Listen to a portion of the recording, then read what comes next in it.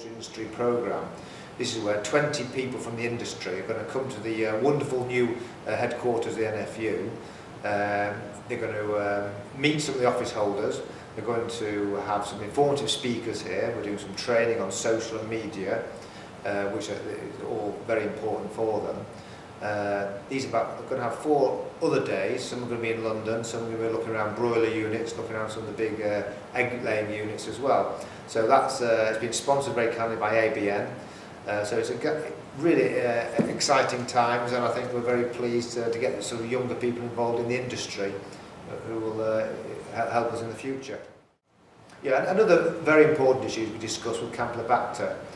In April next year, there's going to be a survey done by the FSA going into supermarkets, taking chicken off the shelves and sampling these to see what the current state of play is on the levels of campylobacter.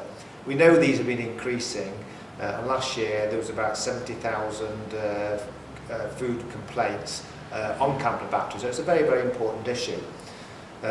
What the NFU and everyone is stressing is that all producers make sure that they follow the Red Tractor Code of Practice, the very high standards on changing your footwear, making sure you use your foot baths, and especially on contractors coming onto farms. This is felt where there's a weakness in the system, where if they come on and don't follow those tractor schemes by changing their clothes, they can actually bring campylobacter onto the farms. So we want to make sure that the standards reflected are the usual very high standards that we have in the poultry industry. Feed prices have gone up considerably over the last few months, anything from 30, 40, 50 pounds a tonne.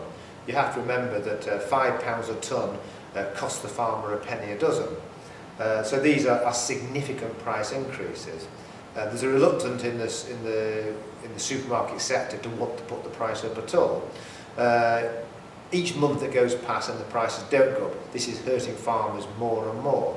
So we do need some quite significant increases in prices. Eventually they will have to come because there'll be nobody left to produce the products, and what we want to make sure is the NFU can get these prices up as quick as we can to limit the damage done to farmers. We still need the money to invest back into our businesses. We've still got pullets to replace, we've got new lots of broilers to be replaced. So again, it's very important that we have a thriving industry making some money to keep to the very high standards we already have.